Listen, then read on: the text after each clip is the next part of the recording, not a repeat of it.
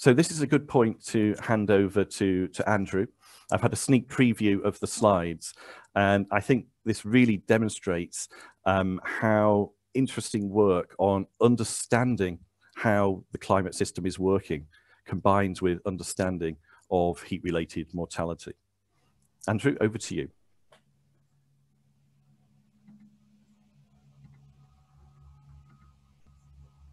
Okay, thanks very much, Jason. I just want to check that that my slides can be seen. Yeah, that's good. Great. Okay. So thank you very much. Yes, this is joint work with Cathy Huang, my PDRA at Reading and Tingson, and Christophe Saran at the Met Office. So as Jason said, what we're trying to achieve in this project is to kind of pull through and build evidence and the technological base for a future climate service for health that the Met Office would run. And I think it's very clear that this service is needed. So there are many estimates around of mortality in the UK that's associated with non-optimal temperatures, cold or hot temperatures, and perhaps that's as much as 9% of total mortality. And at the present time, that's predominantly associated with cold weather. But obviously, as the climate warms, many studies anticipate that the mortality associated with hot weather will increase substantially, perhaps doubling or tripling by 2050. And so it's clear that we need to incorporate this element of society into any future climate service. So as I move through my presentation, I'm going to try and emphasize the new capability and data sets that we've developed as part of this project. And with that in mind, one way that the results of this project are going to be disseminated is through the new environmental public health surveillance system that Public Health England and the Met Office are jointly developing. This is currently in development and due to be completed by the end of 2020. And then it will be open to public health agencies and to other researchers by 2021. And it has all sorts of both health and meteorological data that can be used to anticipate and mitigate risks. So our primary tool here for assessing the impact of temperature on mortality is the distributed lag nonlinear model, described in detail in this very nice guide. And essentially, this is a statistical tool which links health outcomes to exposures and to other confounding effects. So primarily here, we're interested in temperature, of course, but we're also interested in the impact of temperature, not just on the day in which populations are exposed to extreme temperatures, but for some days after that. So I'm not going to go into detail about the model, that there are plenty of references there if you want to do that. But just to say, we're fitting this model over 21 days lag from exposure, and we're fitting it for the period 1991 to 2018. And we're doing that on a UK regional basis, so 9 regions in England, Scotland, Northern Ireland, and Wales. And just so you get a sense of the information that the statistical model gives us, I'm showing a summary here for South East England.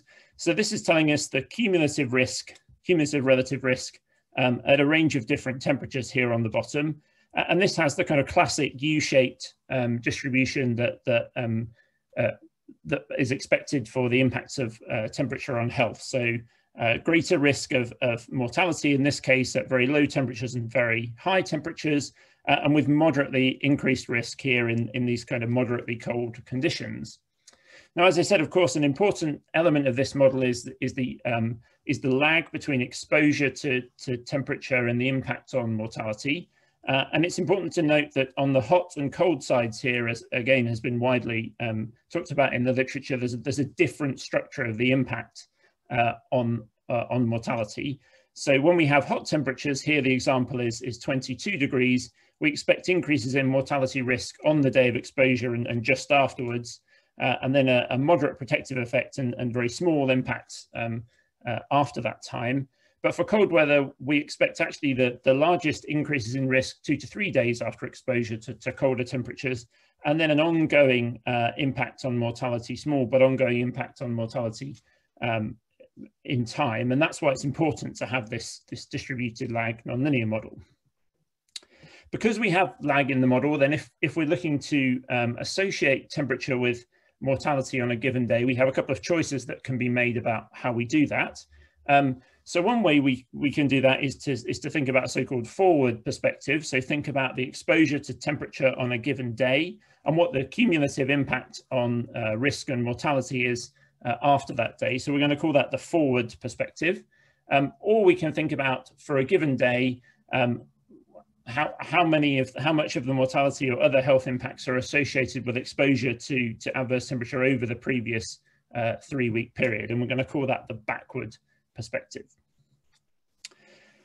So, as I say, we've fit these models and then done some attribution of mortality for all of the different regions of the UK for this period, 1991 to 2018. And here's a couple of events where we had elevated mortality associated with adverse temperature.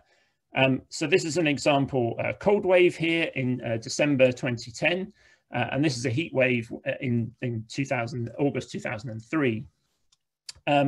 And so here are the temperature traces from HAD UK grid for the UK average and for the regional average. So you can see we have this very cold period here in December, and here's the kind of peak in high temperatures in August. So if we look at the attributed mortality associated with those events, then you can see, as I emphasized before, for the cold weather mortality, there's a really quite significant difference here between the backward and forward perspective. So the cold temperatures that we see here are associated with increases in mortality for some time afterwards. But if we're looking at when the peak in mortality associated with cold weather occurred, actually the peak there occurred sometime later, associated with this long period of cold weather in December. And we also have information on the kind of regional breakdown of that information shown here in the bottom. For the heatwave conditions, then there's much less difference between the forward and backward approaches. So these outputs will all be available from the project. So there will be these regional time series of forward and backward attributable mortality and hospital admissions and linked temperature and weather regime information, which I'll talk about in a moment. And then if you're just interested in cases where the mortality conditions were rather extreme, then we also have a digest of those extreme events. So as Jason said, an important part of the resilience is then thinking about how meteorology affects the mortality in the UK. So we've done that in a couple of ways, looking at weather regimes and weather patterns. So these are ways of describing the kind of interesting chaotic variability of the atmosphere, thinking about particular states around which the atmosphere tends to prefer. So for weather regimes, we're thinking about rather long-lived event patterns that tend to dominate conditions over the whole North Atlantic. And we do that by means of these typical 4 weather regimes. These are 500 hectopascal geopotential height plots shown in the contours, and then the anomalies shown in the colors. And so here we have the North Atlantic oscillation negative and positive phases that you might be familiar with. And then these blocking conditions with a ridge in the Atlantic or a ridge over in Scandinavia. And we have slightly different regimes here in the summer. What we've also done, because this is one way that the Met Office like to look at weather conditions, is to look at the so-called 30 decider patterns. So these are slightly more detailed patterns with a focus very much on conditions that are occurring right over the UK and dominating UK weather. So as an example of how we've done some of this analysis, we've looked at through the database which are the days with which are the top kind of 5% days with the highest temperature related mortality. So if we do that for the winter, here are the days ranked, and we've colored each of the bars here by the weather regime that was occurring on that day. So you can see that very many of the days here associated with high mortality are in the NAO- regime, and some of them in the Scandinavian blocking regime. And then in the summer, we have a rather different pattern. So in these cases, it's really the blocking regime here that's associated with days where we have larger mortality. Then for the weather patterns, we can get into a bit more detail about the exact kind of weather conditions that affect mortality over the UK.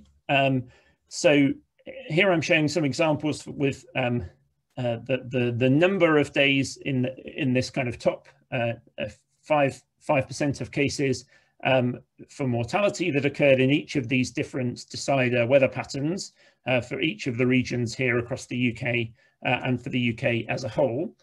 And so we can see in the winter, it's really these kinds of patterns here associated with the NAO negative pattern with slightly different structure, giving slightly different weather over the UK, which are really associated with these periods of strong excess mortality. And then in the summer, we have a slightly different set of patterns here. So there are kind of perhaps a number more types of conditions which give us extreme mortality. So we have some of these summer NAO patterns, but we also have these high pressure kind of patterns with high pressure over the North Sea. What we also notice when we look at the summer is that there are also conditions because of that U shape in the temperature mortality relationship. There are also colder conditions in the summer where we have perhaps unsummer-like weather, where we also tend to find that there's periods of enhanced mortality, and they tend to be associated with these kind of patterns with low pressures tracking over the UK.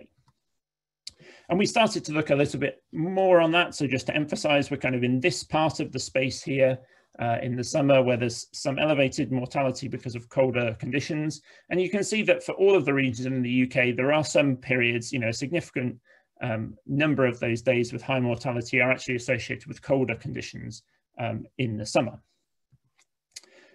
Thinking on a slightly longer time scale, there are other reasons why we might expect to have enhanced periods of cold or warm conditions over the UK and in Europe. And one of those is the occurrence of stratospheric sudden warming events. So those are major long-lasting disruptions to the normal polar vortex in the stratosphere that lead to enhanced cold weather over Europe. And why those are interesting, thinking about resilience, is that those events are predictable, and perhaps we have slightly more skill thinking about the subseasonal and seasonal timescales when we have those events occurring. And by looking at this mortality data series, then we've been able to show that thinking about the backward attributable mortality, then there is this enhancement of mortality following SSW events. And because of the lag, this mortality tends to peak 3 to 5 weeks after the sudden warming occurs. So there's potential to use these events to help us build resilience in the cold season. So we've also thought about how these risks might change in the future. So we've been using the UKCP 18 global model simulations, so the 28 global simulations run under RCP 8.5. And essentially what we've done is do a little bit of bias correction of the regional temperatures first, and then we've run the daily temperature series from those models through our exposure response relationships for mortality and for hospital admissions. We're also a little bit interested in trying to understand different sources of uncertainty in those projections. So obviously there is uncertainty in the climate projections themselves, which is why we look at 28 different global climate models, but there's also significant uncertainty in the temperature mortality or temperature admissions relationships. So we've tried to sample that by doing some Monte Carlo resampling of our model fits, and then looking at how that affects our attributable fraction. So here's an example of that process. So the combining those two approaches is shown in the red histogram here, looking at the mean forward attributable fraction for the kind of present day, 91 to 2018. And there's a little bit of variation between the climate models, but obviously the large part of the uncertainty here comes from uncertainty in the mortality model fit itself. Then when we look into the future, obviously that uncertainty from the mortality model doesn't change largely, but we have significantly more uncertainty coming from the climate model simulations themselves. And I should say that we're not taking into account other uncertainties here, which obviously will be important around demographic change or adaptation of the population, so changes to vulnerability associated with changes in temperature. So I guess our message really is very similar to what's already been published in the literature here, as you might expect. So here's the kind of mean forward attributable fraction in winter. So it's sort of around 10–12%, depending on the region that we're looking at. And then as we go into the future, with no changes in demographics and no changes in vulnerability, we would expect a decline, a change in the mean fraction of mortality associated with temperature in the winter. And then if we look in the summer, we're obviously expecting that same increase in mortality associated with warming temperatures, with really large uncertainty by the end of the century. And these results are pretty much in line with what's already been published in the literature. So just to emphasize that these time series of forward and backward attributable mortality fraction for each of the simulations will be available along with the Monte Carlo samples of the simulations for others who are interested in kind of exploring and quantifying uncertainty associated with temperature-driven mortality. What we're moving on to now is thinking on a slightly smaller scale, so trying to understand how these events play out on the urban scale. So we've been thinking particularly of London and a couple of events in 2018. So 2018 was kind of interesting when we look across the UK. So these are similar plots to the ones I showed before, because we had both a very cold spell in March in 2018 and then a heat wave in July. And these are the national pictures here, as we've already shown. So we've been starting to look at how these events impact hospital admissions in London. And here's the relationship between hospital admission, the risk of hospital admissions and temperature for London. So obviously, when we think about variation in temperature across an urban area, then there's lots of kind of complex interactions between the meteorology and the urban surface. So to try and account for some of that, we've been using an urban land surface model, SUEZ, to try and urbanize some of the meteorology from the HAD UK dataset. So this model has a kind of complex representation of the urban boundary layer. And so we've been driving it with data from HAD UK grid to get a sense of how temperatures vary across London for these two events. So here's an example of that. So if I start on the right, here's the kind of average temperature over the cold spell and the heat wave. And this is shown by London Borough. And so you can see there really are sort of substantial differences in temperature across the urban area associated with these events. So perhaps, as we would expect, kind of warmer conditions in the centre of London and cooler conditions outside.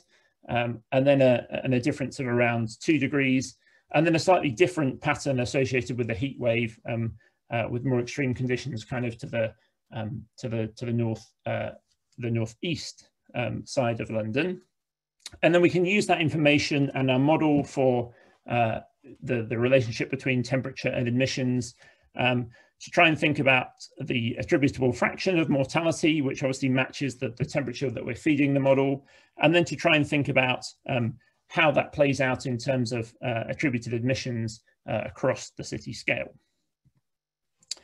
So just as a quick summary then the idea is that we're really trying to combine kind of existing epidemiological ideas and models with our best estimates of past and future temperatures from UKCP. And the result is that we've been able to produce kind of lots of data series and model fits that we hope can be used to explore the drivers of past and future ill health and hospital admissions associated with temperature. And the aim is to provide those through this new climate service disseminated through EPHSS. And what we hope is that by understanding the meteorological drivers of the temperature-related mortality, then we can kind of improve predicted capacity for these impactful events on all sorts of timescales. And as we're beginning to see with our work in London, and I think this is also well known, the impacts of adverse temperature on different populations is obviously very different depending on the vulnerability of those populations to extreme temperatures. And so in the final phase of the project, we're looking for ways in which we might try to incorporate some of that information. And we've held a recent series of webinars, which I'm sure Mark will talk about, talking with experts from public health to understand how we might do that. So thanks very much.